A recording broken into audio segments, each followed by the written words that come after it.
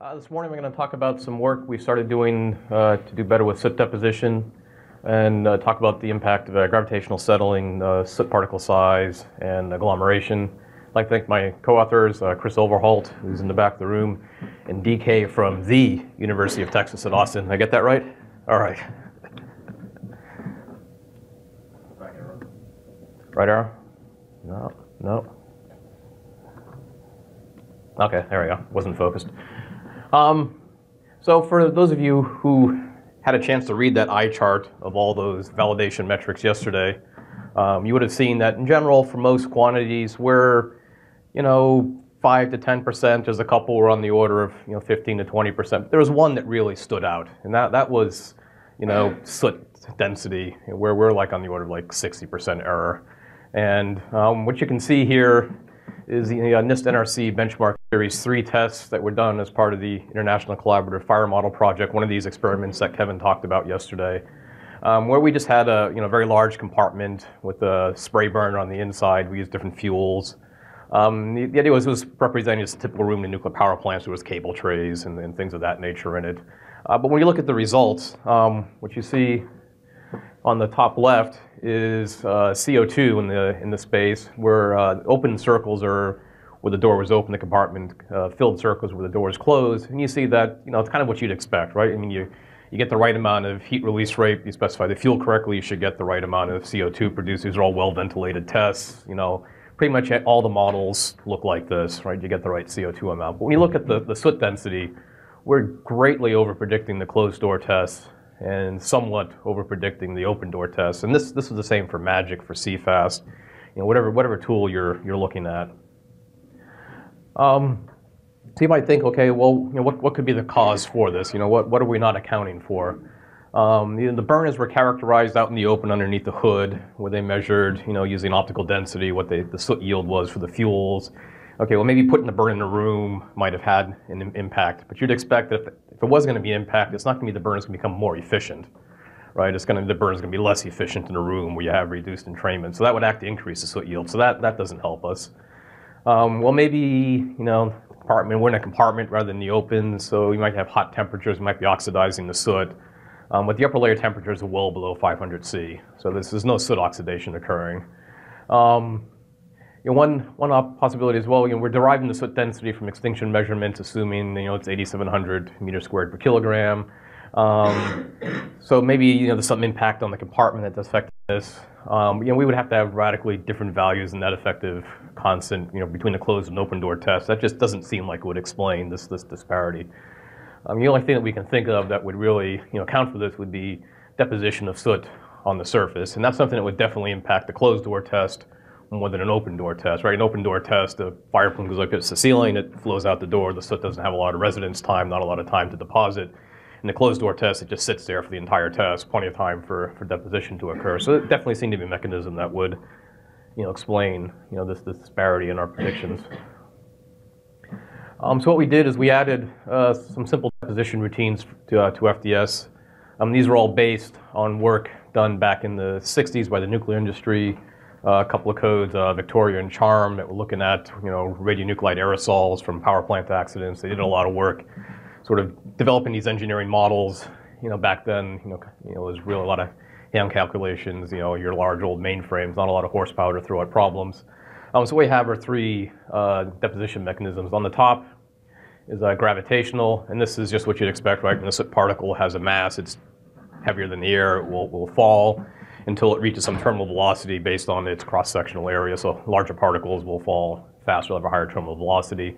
There's a thermophoretic, which is the middle term there, and this is basically the impact of heat on the particle, and particles will move along temperature gradients from high temperature to low temperature. So you have a hot gas on the cold surface, there'll be a force that will drive the particle to deposit on the wall. And then the final term is turbulent deposition, and this is essentially that you have a turbulent boundary layer. So if a soot particle is sitting at the top of the boundary layer, there's some random motion might bring into contact with the wall and have it stick. And that's a function of the boundary layer thickness, this tau plus, and the friction velocity on the wall is this U tau term, and depending on the magnitude of that, you have different turbulent deposition magnitudes that might occur. And the figure on the upper right, just depicts these, right? So if we're on the ceiling, we have thermophoretic and turbulent deposition. In the gas phase, we have gravitational settling. That's the soot will settle in the gas. And then if you have a horizontal surface facing upwards, you can get turbulent deposition, thermophoretic, or gravitational deposition on the surface. So we added this to FDS, and then we've done a little validation. This is some work done by Chris Overholt. So the simple test, it's just a duct where they generated monodispersed particles, flowed them through the duct, and then measured the deposition on panels they could remove and look at the deposition. So here we see for floor, ceiling, and walls, ceiling being red, floor the green, and walls the black. They're predicted on the vertical axis and the measured deposition on the horizontal axis. And it's a relatively good agreement between the two for the deposition. This would account for the turbulent and the gravitational mechanisms. These are isothermal flows, so there's no thermophoretic in it. So we seem to have coded the equations correctly based on the simple tests. So there's some similar simple verification work for the thermophoretic. When you look at the equations for the deposition, right, they all have some kind of a particle size in them. In the gravitational, there's a radius because you have this cross-sectional area for the drag. In the thermophoretic, this K thermophoretic term in the front has a radius built into it, and then in the turbulent particle size as well, there's a radius term in the tau plus for the particles. So all these are particle size dependent. So we took the entire set of tests done for the benchmark series 3. We ran them with 1 micron and 10 micron particles, looking at what's the impact on this. With 1 micron particles, the results looked pretty much like before. There's a little shift downwards towards the equal prediction line. With 10 micron particles, you can see that now we're suddenly getting fairly good predictions. The open door tests are pretty much dead on, and now we're only over predicting by 20% or so for the closed door test versus the factors of 2 and 3 that we were seeing before. So one question is, okay, well, can we justify this larger particle size for these fires? These were heptane spray fires and toluene spray fires in the compartment. If you go into the literature, you can see that for highly sooted fuels, things like toluene and acetylene, post-flame particle diameters, they're pretty large particles, 10 microns, 100 microns. But for pretty much everything else, post-flame, immediately post-flame particle sizes, generally have about 2/3, 3/4 of the mass sitting in particles below 1 micron in size. So it'd be seemed hard to justify just right off the bat using this 10 micron particle size. For the heptane fuel, maybe for the toluene fuel, because that would make sense with what's in the literature. And the chart you here uses some work done by SP in Sweden, where they actually measured, very small scale kind of samples, mass size distributions for different types of fuels. And as you can see, in general, pretty much, here's the 1 micron particle size, and the vast majority of the mass sits on the other side of that line. There is, however, a mechanism that can help us get there, that help us form these larger particles, and that is agglomeration. And this is a process where, if aerosol particles come into contact with one another, they stick, and over time the particle sizes grow. You hear about this concept of soot aging in a fire, and that's what this is. It's a process of agglomeration. The soot particle sizes get larger. The process of agglomeration is driven by what's called the agglomeration kernel. So what you have is we have a number density of particles of some size m, and the rate of growth of those particles is by having particles whose sizes sum to m collide, and they make a particle m, or a particle of size m collides with another particle, becomes a bigger particle and gets removed. And then you also have just removal in source terms, the fire or ventilation flows, or something that physically removes the soot from your domain. What we can do with this equation is, because obviously this is in essence a continuum, right? You just have atoms of carbon that you're tacking onto a soot particle size to give the mass. So this is essentially a continuum. We can bin this into different bins of particle sizes. And since we want to cover a very large range, right, we're talking about microns, tenth micron particles to 10 plus micron particles. And we can look at logarithmic bins where we have some constant ratio of the mass and bin sizes. And when we do that, the integral terms get replaced by summation terms over the bins. And there's a weighting factor that applies to each of these collision kernels, which allows a particle, when it collides, to split between bins. So if we have a bin that's a 10 kilogram bin and we're colliding two 6 kilogram particles, we'll put some of the mass in the 10 kilogram bin and keep some of the mass in the less bin, because we aren't exactly making the next bin size when we collide. The kernel we use, as I mentioned before, came out of Victoria. It's a radionuclide aerosol deposition code, best estimate code from Nuclear Regulatory Commission, and it divides this agglomeration kernel into 4 subsets. There's a Brownian motion, gravitational motion, and the shear and inertial, and I'll discuss what these are in the next slides. So Brownian motion, this is just the random motion of the particle as it collides with gas molecules in the air and does a random walk, and there's some possibility that that random walk will allow 2 particles to collide. And the form of that equation is shown up here at the top. We have a mobility factor, and the mobility factor is called what's the Cunningham slip factor, and the particle radius. It's just how easy is that for that particle to change direction, right? So slower mass particle has more mobility. And then there's a Hughes factor, which deals with the Brownian motion. You have your Brownian term in here, and so this kernel, this gives for particle sizes of m and w, the odds that they will collide and stick together, as a rate. Then there's gravitational agglomeration, and this is where heavier particles fall faster than smaller particles. So a heavier particle could catch up with a smaller particle and result in agglomeration that way. So what you have, this is then based on the terminal velocity of the 2 particle masses, and then some sticking factor and collision efficiency terms. What's the probability that this will occur, given the relative velocities between the particles. The last 2 terms are shear and inertial. So the inertial here is shown on the top, and that is that a heavier particle, it's harder for it to change its direction as it's moving along a streamline. So if you have a small particle and the heavier particle moving along streamlines, if the streamlines bend, the smaller particle is going to follow the streamline easier than the larger particle, and you can get a collision that way. So that's inertial agglomeration. And then shear agglomeration is it's kind of similar. It's where you have streamlines that start to converge, and it can then bring the particles together as streamlines converge in the flow, and that's the form of the term for the shear.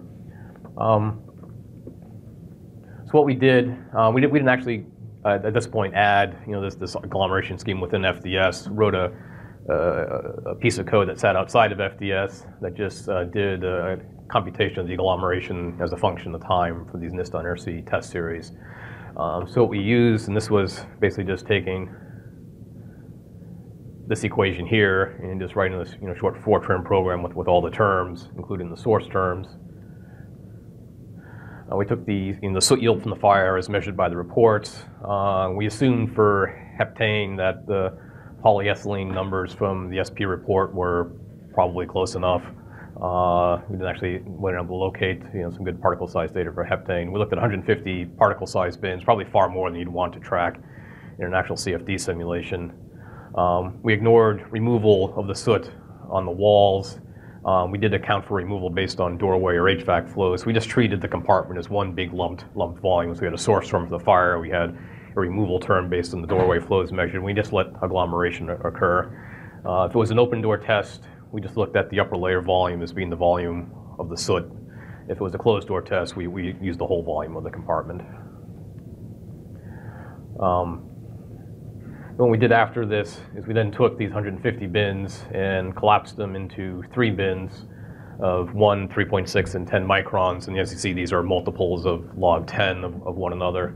And this was based on some work we had done modeling. FM Global had done a few years back that a 1 meter cubed acrylic box where they had a smoke generator that sat outside, and they blew smoke in the box, and then they had filter paper and other measurement devices inside to measure, how the soot settled inside the box. And by looking at, modeling that test with different bins, we sort of came to the conclusion that, 3 bins, seemed a reasonable, approximation for getting the handle on the soot deposition in that test. So when we do this, here are 2 typical results for a closed door test and an open door test. In the various tests, different fire sizes, different test durations, but in general, the behaviors between the 2 tests look similar based on whether they're closed or open. So in the closed door test, so this is the 10 micron, the 3.16 micron, and the 1 micron mass fractions of the particle sizes. So this is the initial state. In the closed door test over time, the particles agglomerate, so you lose the 1 micron particles and you make the 3 and the 10 micron particles. And by the end of the test, the 3 micron particles are on the order of about half the mass that sits in the compartment. And this would be 10 micron or larger particles. With the open door test, what you see, there's not a significant change in the particle size density, or the particle size distribution in the compartment, which you might expect, right? There's not much time for agglomeration to occur because the door is open, before the smoke just flows out of the door. There is a little agglomeration that occurs. There is some residence time in the compartment. But these 2 would sort of make sense with the results we saw early on, that first slide, where for the open door test we were a little over prediction in the soot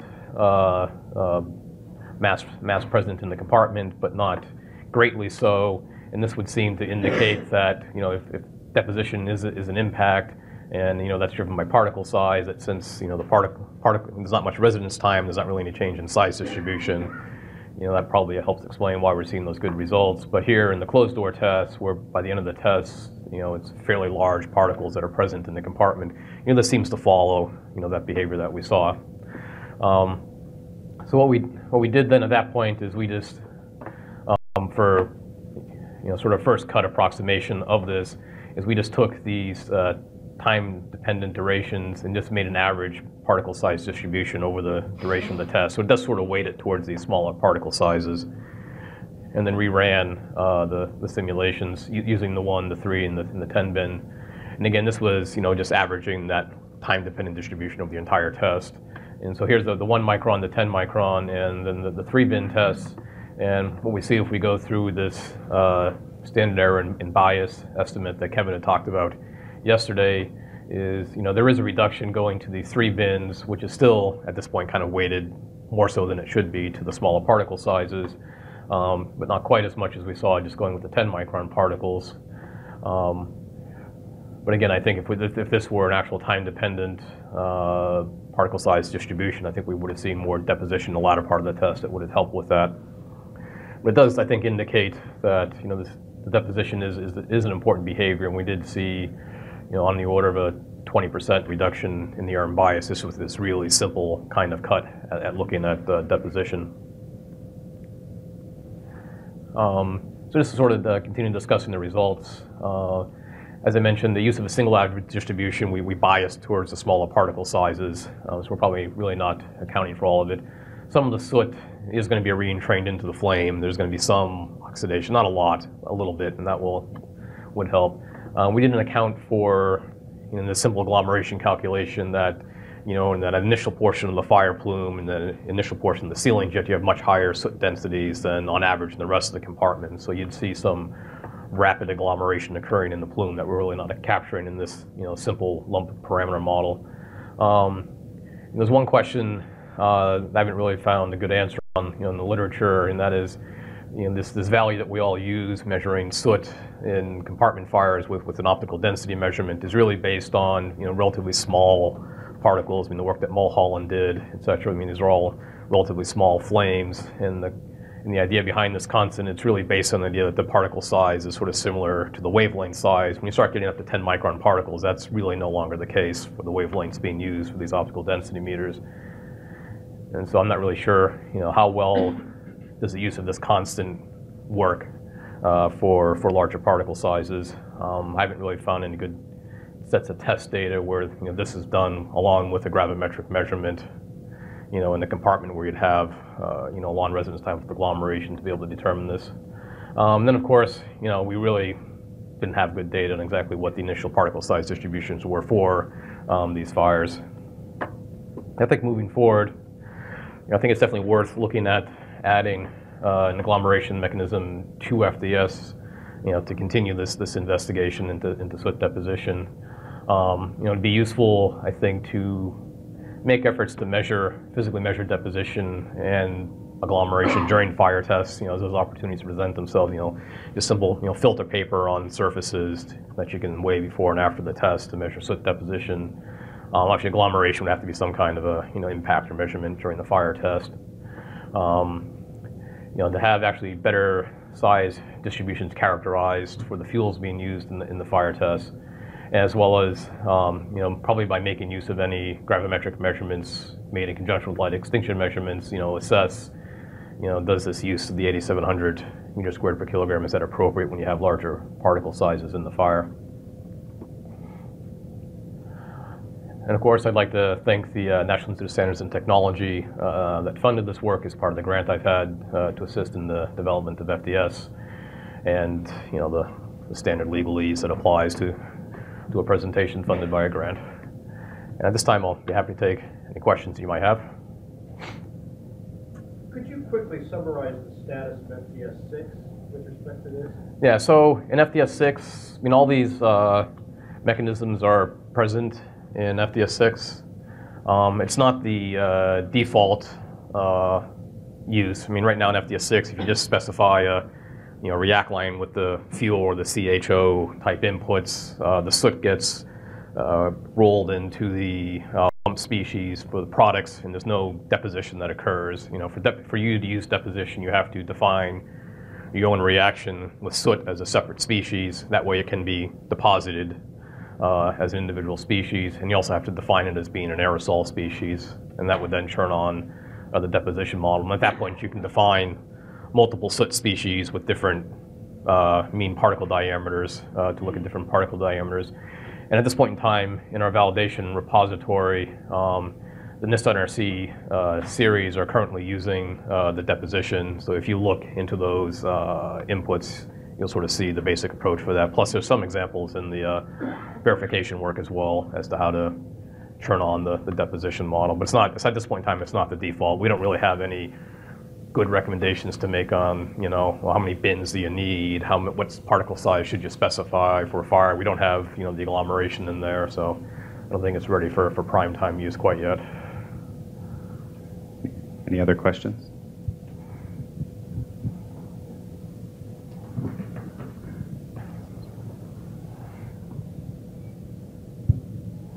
Could you just comment on why one would want to use this feature? What applications would this be important? So for typical, kind of smoke control type application, I'm not sure this is something that you'd really want to use.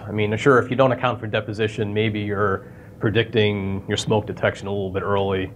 But in a fire that's going to threaten someone, that initial growth stage is usually relatively rapid through detection. If you're doing a T-squared fire, for example, if your detector goes off at 30 seconds or 35 seconds, who cares? That's, it doesn't matter. But if you're looking down that an egress situation, we're talking about minutes, maybe tens of minutes if it's a really large, complex building. For egress, deposition will buy you some additional time for egress. But at this point in time, since we don't really have good recommendations to make, it's more conservative to leave the soot, there. It just becomes another conservatism. Where I think this will see the most benefit would be in the forensics type investigations, where you have photographic evidence of a fire scene, and we've previously done some work that's published by the National Institute of Justice about how you can take a digital photograph of a white surface and extract from that, what the soot deposition, quantitative soot deposition is on the walls. So in this case, you could look at, this could be another tool to help you do sort of a cause and origin type of investigation. If your hypothesized fire can't reproduce the soot deposition that you've taken the photograph of, you can rule it out. So. Any others? Okay, well, thank you, Jason, very much. Thank you.